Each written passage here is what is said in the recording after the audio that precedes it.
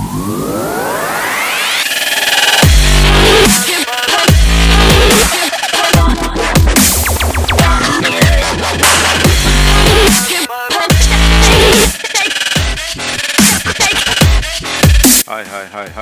Mariano here, the Dynamic TP Blogster.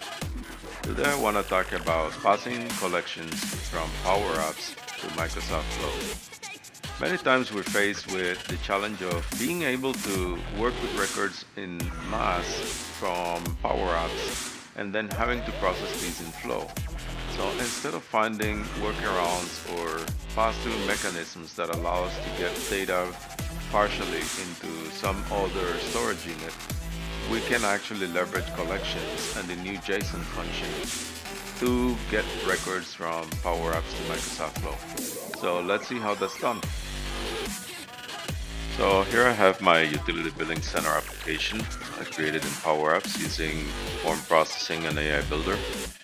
And what you're seeing here is I'm going to just go ahead and select a bill. A utility bill is a JPEG file that I'm going to run through form processing. So the idea here is I'm going to extract the field values from this particular form, which is provided by my garbage utility company. So as you can see here now, I have all the fields except for the bill number. As a second example, I'm going to choose my utility, my electric utility vendor, and I'm going to select a bill from that particular vendor as well. And finally, you will see that I also get the same fields, but this time I'm missing the due date. This is because this particular bill is set on autopay, so there's no particular due date on it. What I'm going to do then is when I click the Send to GP button, I'm going to capture a JSON payload that I can then parse out in Flow. That's for the collection that is bound to the gallery. So let's see a little bit of that. So if I select the Send to GP button here, you will see that I have actually implemented a formula. This is that's basically going to capture that JSON payload using the JSON function, and it's referring to the collection itself. And I'm actually setting that value, that JSON payload value, to the bill's JSON global variable. I have actually moved that variable out to a second screen where it's easier to see. So here in this particular screen, I have this particular payload that that was created for me.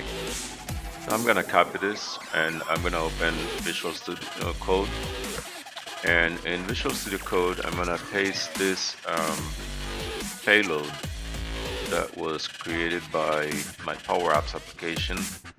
And what I'm going to do a little bit is I'm going to do some formatting on this JSON document. So I'm just going to choose JSON here from the drop down just to format the whole thing. And I'm going to highlight and format the selection. This is done fairly similar to how you format the document in Power Apps, or how you format an expression. So here I'm missing the bill number, so I'm just going to go ahead and add that bill number that did not come across from the first document. And I'm just going to assign a blank value to it right now.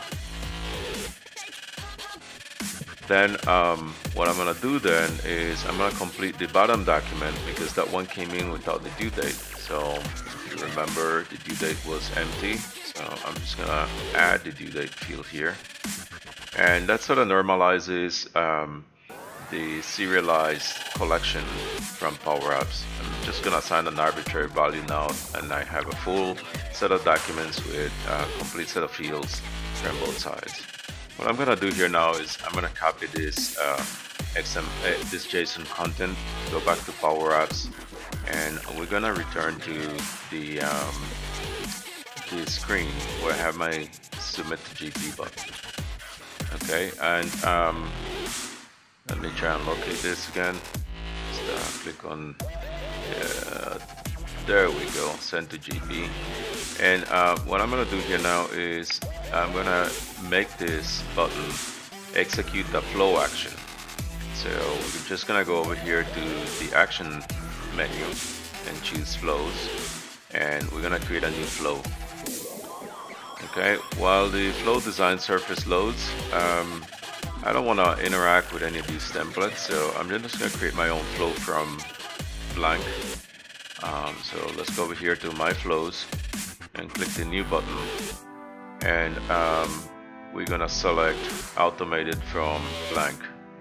So once we click on this, we can skip this initial part.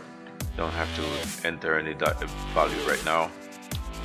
Our first trigger though is going to be a power-ups trigger, so I'm just going to go ahead and type power-ups in here and select the trigger from the list of triggers. That's it.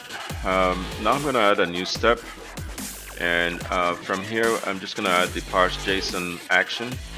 So that's a data operation that's going to come in from the content from power-ups. So here in my dynamic content, I'm just gonna ask from in power-ups to obtain that particular field. Now we're gonna paste the payload that we created to obtain a schema, and now that schema should have all the different fields. You can just scroll through the pane to ensure that you have everything that you need. And but it should contain all the fields, including those two fields that were missing from each one of those documents. I'm going to add a new step, and here I just want to add a apply for each, because we're going to select from our dynamic content the body, which is the result set from the parse operation. And what we want to do then is I want to add a compose action that's going to, in essence, allow me to focus my attention on a specific area of that JSON document. In this particular case, I want to focus on the form content, so we're going to select that from the list of dynamic content actions. And what we're going to do here then is we're going to add a variable, but first we gotta initialize it outside of the apply for each or apply to each structure. So I'm just gonna leave that on hold for now. I'm gonna add an action, select variables from the list, and what I want to do is I want to initialize a variable for the account number field. I chose to select the account number for now because that is very simple to work with. It's just for you to see. So we're gonna type account number here, and that's a type string that we're gonna choose from the list. So as for value, we're just gonna leave it as is for now. So we're gonna initialize it with a blank value. Then we're gonna go back to add a step, and in this case I'm gonna add the set variable, where I'm gonna choose the account number itself and set that to the account number field that was passing from that JSON document. So very simple, very easy to deal with. At this point you can call just about any other routine you would like, but I'm gonna test this. So I'm gonna name this first. We're gonna call this my collection pass through, my collection pass through. So we're just gonna save this for now. We're gonna return to power-ups, so we can link up our application to the flow. So what I'm gonna do here is I'm gonna remove this this formula for now. I'm just gonna probably just clip it on the clipboard, but I'm gonna link a flow to that GP send to GP button. Now I'm gonna click on flows here, and I'm gonna select the my collection pass, which is being added now by power-ups. And once the formula bar is refreshed, I can then paste my set bills JSON formula that I had before. I'm just gonna remove the set portion of it, and now I'm left with the serialized collection that I wanted to pass in. Okay, great. Let's just test this out. I'm gonna select bill quickly here. That's gonna be I'm just gonna choose the JPEG image. So we're just gonna go to my pictures folder and click on bill, the JPEG. That's gonna be again sent through form processor and all the fields are going to be parsed out back to that gallery. Now I'm going to click to send to GP, and you will see now that this will execute my flow. So all I gotta do is hop over back to flow, and I can backtrack myself a little bit here and see that that flow succeeded.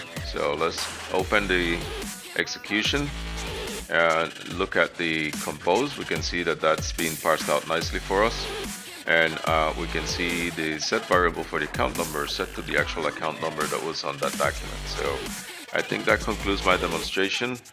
From there on, you can push this to SharePoint, Microsoft Dynamics GP, any other ERP you want. Thank you for watching.